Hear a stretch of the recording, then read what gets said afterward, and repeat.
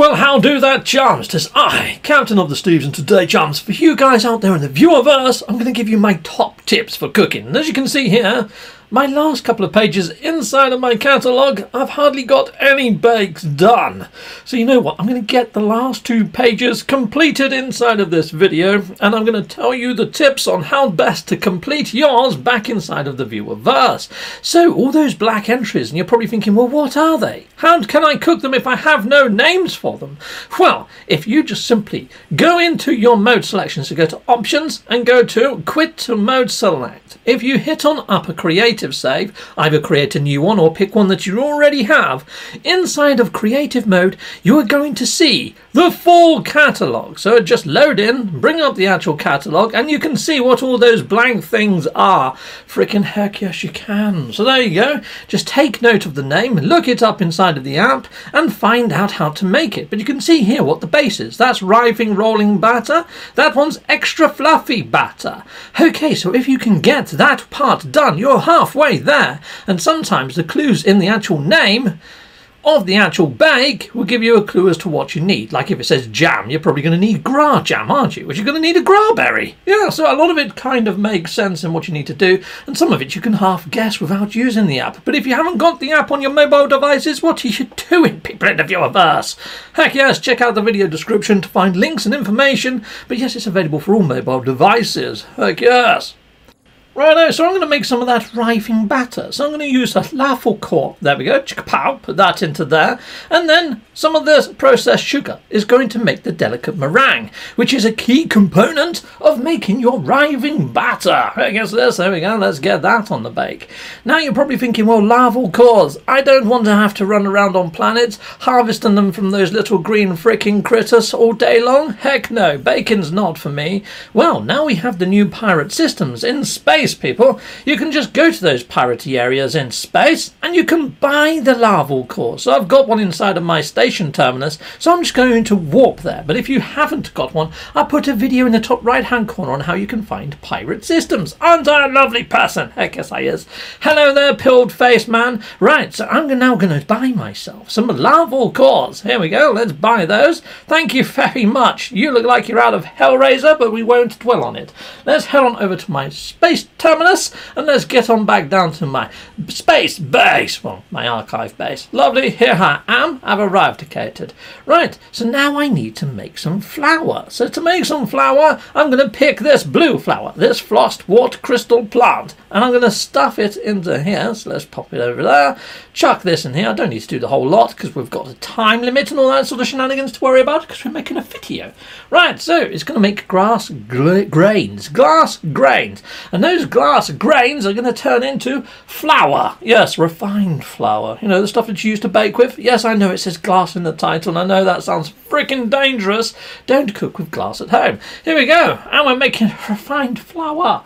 Brilliant! Now we are going to need reams of this. Luckily, when you pick a glass, one of those frost crystal wart plants, you're going to get shed loads out of it.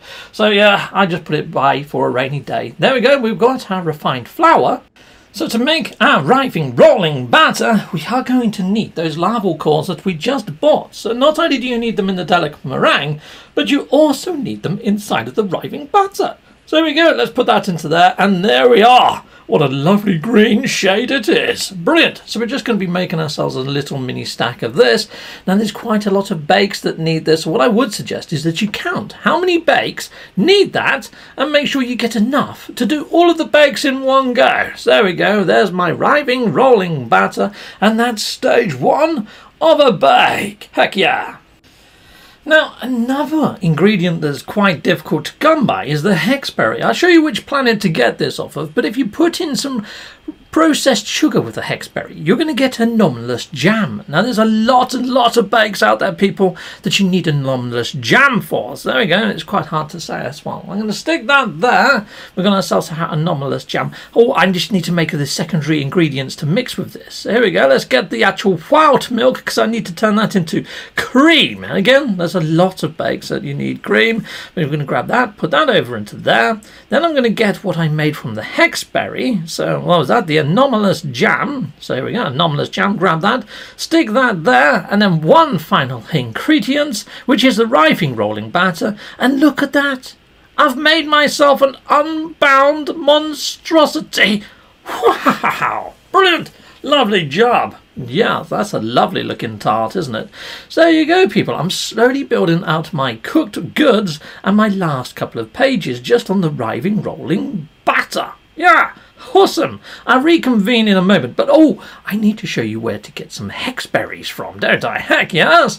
Right, so hexberries, you're going to find those on strange planets. You know, the trophy planets like this one with all of these light fishes. But any of these sort of trophy planets, there's quite a fair few biomes like this. You're going to find hexberries upon them. So yeah, there we go. That's what a hexberry looks like. Hello there, hexberry. And the snozberries look like snozberries. What is a snozberry? Yeah, that's from Charlie and the Chocolate Factory. The original one, not the remakey shite one. Right, okay, brilliant. Now, I'm looking for another rare ingredient. Well, I say it's a rare one. It's a fireberry. They only frequent the sort of planets that have solarium on it. But yes, there's no solarium inside of this system. I'm on a lava world. They don't grow on lava worlds. So what I've done is I've gone inside of my catalogue, and all I'm going to do is select solarium. I know that the actual fireberry grows on a solarium planet.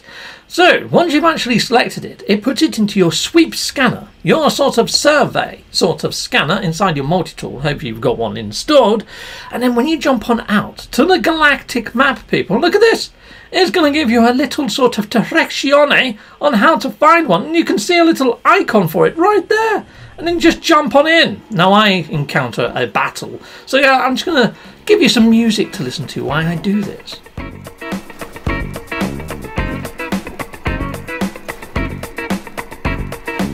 Captain Steve! Oh, Captain Steve! Captain! Captain!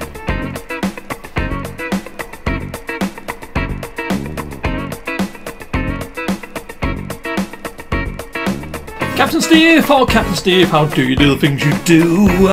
But Captain Steve! Oh, Captain Steve, I want to play the game with you! Well, there you go, people! I have now arrived to Cater in Star! To one of these big, hot, nasty planets that has solarium on. But not only does it have solarium, I've spotted the plant I want. There's the little rascal right there. I'm going to land right next to thee. Oh my days. Look at the planets just hanging in the horizon. And look at this sky. That deserves a frickin' photo. That's going on Twitter. Yes, Sean Murray, please share this out. That'd be frickin' lovely if you do. Oh, what a lovely frickin' image that is. I want that on my blanking wall. That's amazing. That could even be my thumbnail for this video. But then it's got nothing to do with bloody cooking, has it? Well, I could put a big arrow pointing at that plant, maybe. Yeah, I could do that. And people will be like, what is that plant? Yes, I could do that. That might work. Lovely. Anyhow, let's go and pick said plant. That's the fireberry. That's the little kitty I'm after. Lovely. So that can make all the sorts of flaming hot recipes that we may need. It's the chili plant of No Man's Sky, and it's not chilly by any stretch of the imagination. It's freaking hot. Okay, right. Any more? I need some more of this fireberry. Solar vine? No, you're not what I'm after. What else have we got over here? Oh, more fireberry. Don't mind if I do. Righto, so there we go, people. I have now completed the last 2 pages on here using the tips and tricks that I have explained during this video sequence. Now, there was also proto-milk. Proto-milk you get from the little Ewoky type creatures, you know, the little bipedal ones. You may need to put down a few bases on rare fauna creature planets, like say Diplos, and also those to get some of your ingredients, and maybe do harvesters and things to get them. Anyway, until next time, people, goodbye, and goodbye again. Well, thank you very much for watching. If you like what you see, please hit a like and a subscribe, and I'd like to say a massive great big thank you to all of my backers over on Patreon and over on YouTube membership. Thanking you, backers.